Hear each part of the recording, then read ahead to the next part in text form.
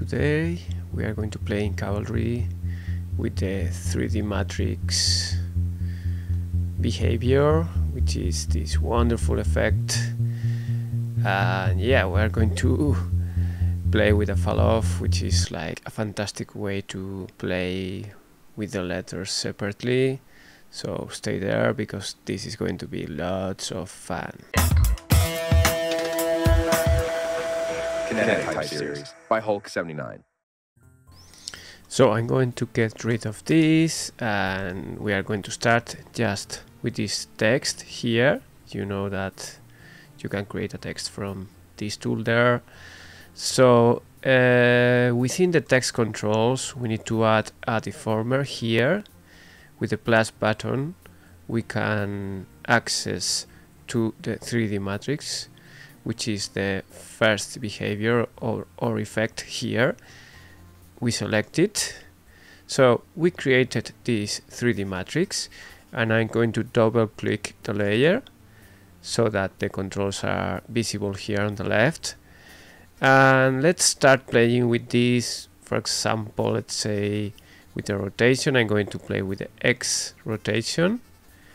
And you see how interesting this is already from the get-go. So we have some very fancy 3D controls. It looks as we turned this 2D layer into kind of a 2.5 layer, like the 2.5 layers that you can find in After Effects.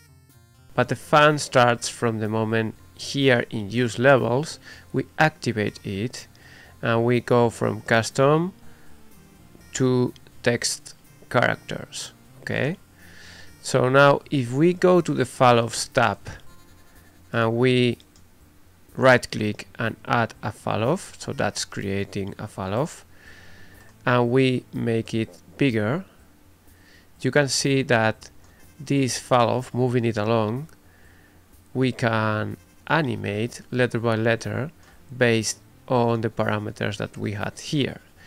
So let's have something more extreme, like the X being 180, for example.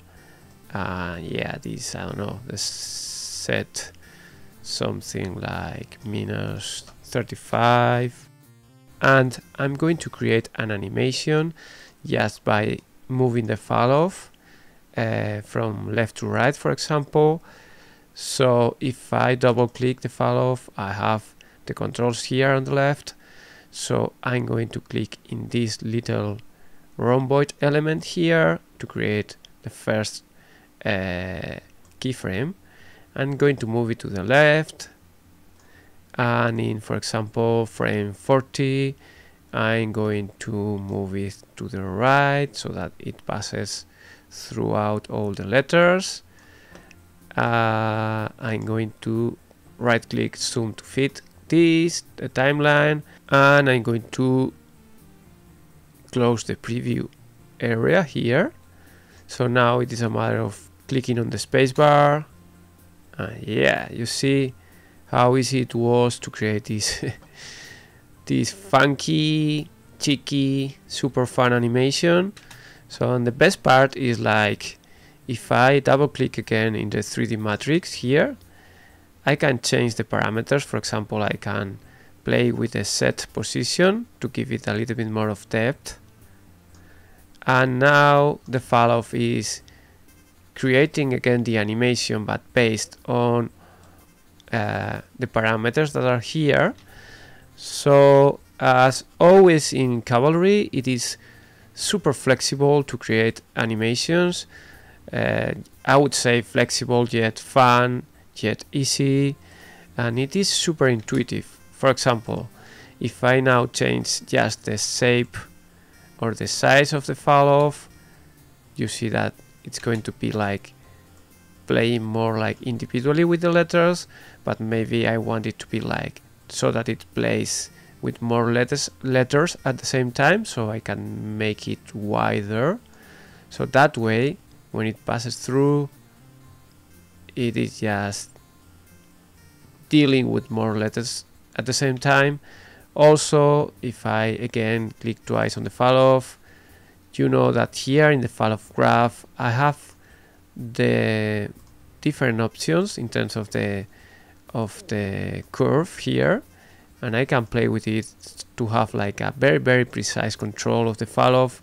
So yeah, I think this was a very quick tutorial, but what it shows is how fun it is to play in Cavalry.